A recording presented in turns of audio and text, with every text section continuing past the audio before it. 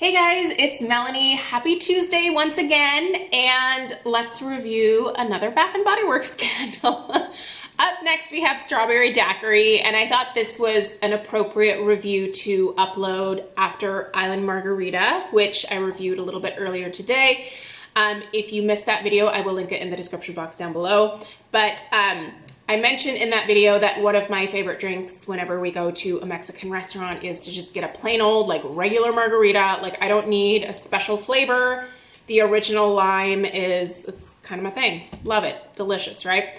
Well, when Craig and I go to Mexican restaurants together, his favorite drink is a strawberry daiquiri. If it's not a strawberry daiquiri, it's going to be a pina colada.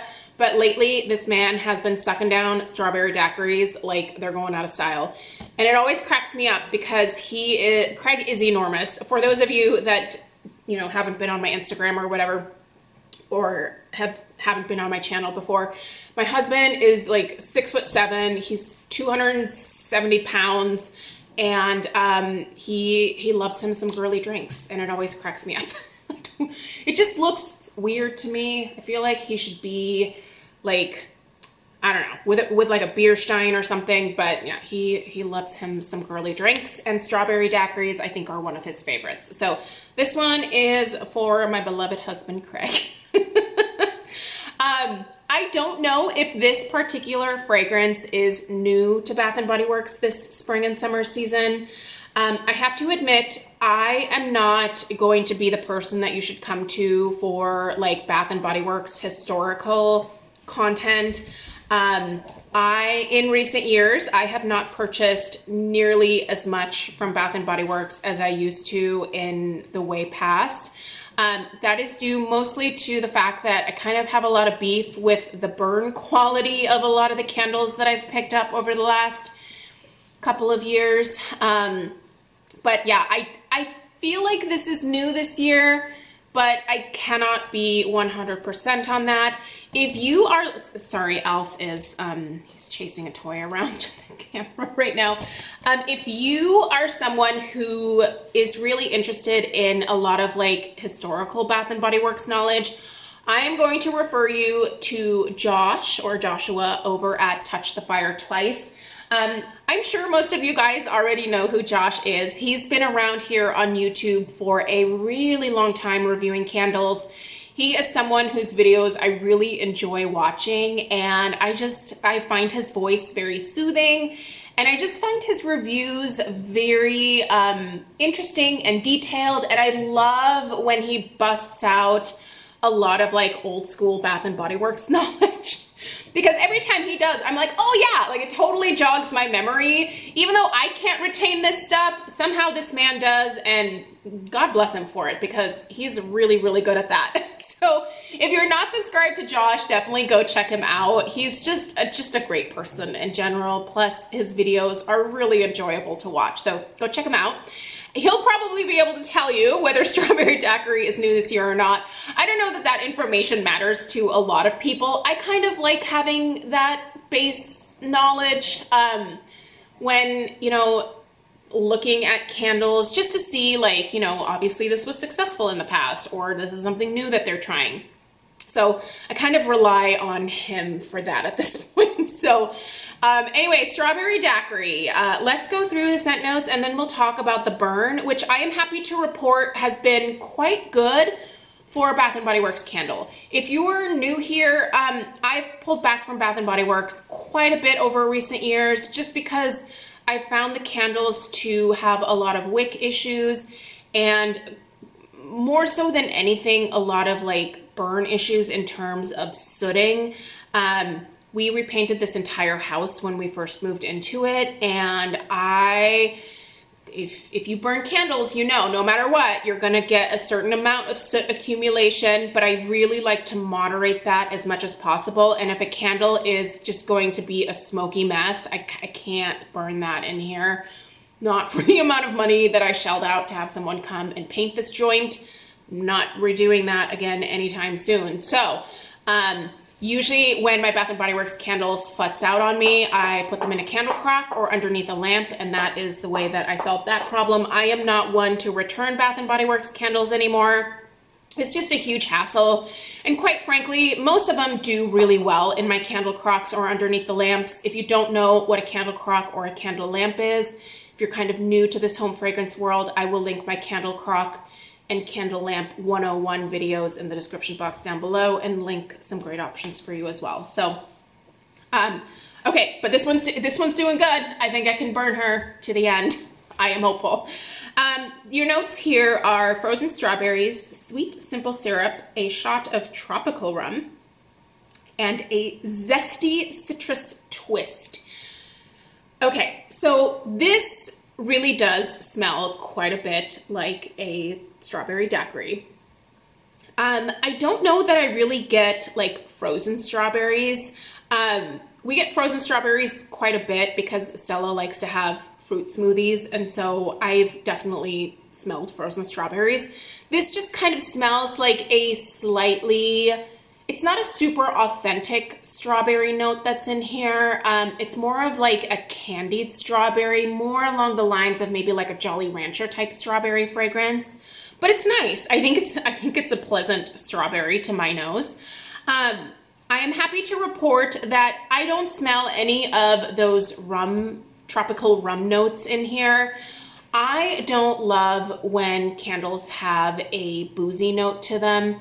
Harry Slatkin is kind of famous for adding those boozy notes in with a lot of his, especially I feel like summer or holiday candles. I don't get that from this at all. So if that scares you off, I can't smell it at all.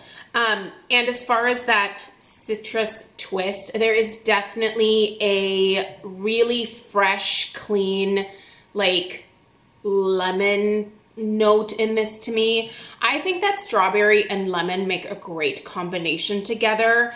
And this does have some sweetness to it. It's not cloying. That simple syrup note is just some sweetness that runs throughout this. It really kind of smells to me somewhat similar to Scentsy sugared strawberry. Not exactly, but I feel like if you like sugared strawberry from Scentsy, you're probably gonna like this strawberry daiquiri scent. Again, for me, I don't pick up the rum note at all.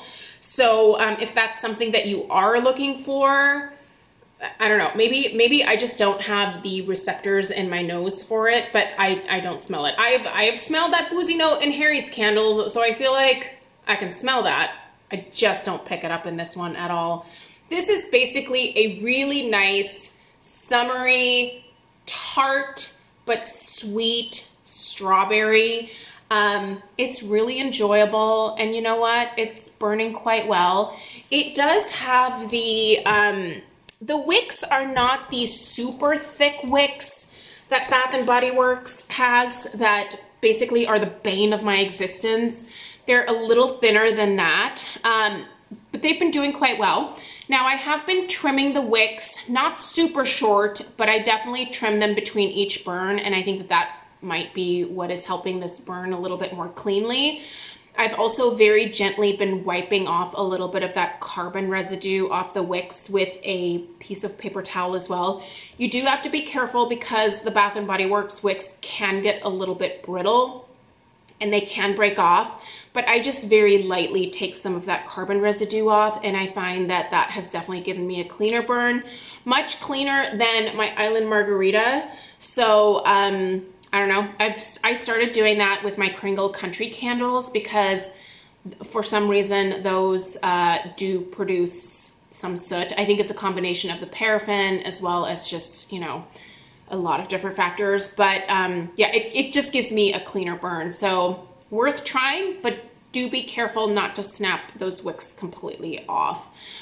The strength and the throw of this are quite good. I mean, I would put the strength at about like a 6.5, 7, and the throw is, I don't know, I'd probably put it around a 6.5, 7 as well. It certainly fills a good chunk of the downstairs of the house when I have this one going.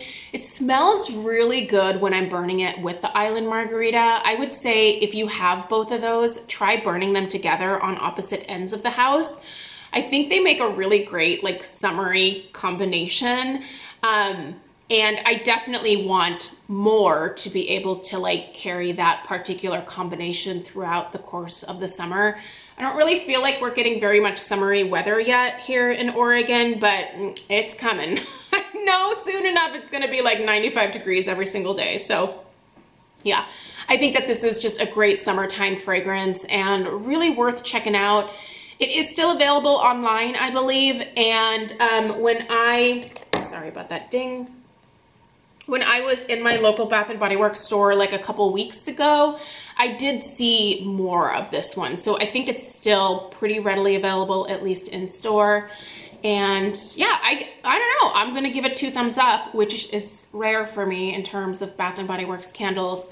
I maybe wish it was just a tiny bit stronger and had maybe a little bit more in terms of throw, but it does quite well for a 3-wick candle. And we do have pretty high ceilings in this house. It is a like more open concept type home, but yeah, for a 3-wick, it's doing pretty good. And quite frankly, for a Bath & Body Works, it's doing pretty good for me. So I'm gonna keep burning it. I really hope that at the end of May, when I do my empties video, I'm gonna be able to show you guys a completely finished Bath & Body Works candle instead of one that has had to live the last little bit of its life either in a crock or underneath a lamp. So fingers crossed.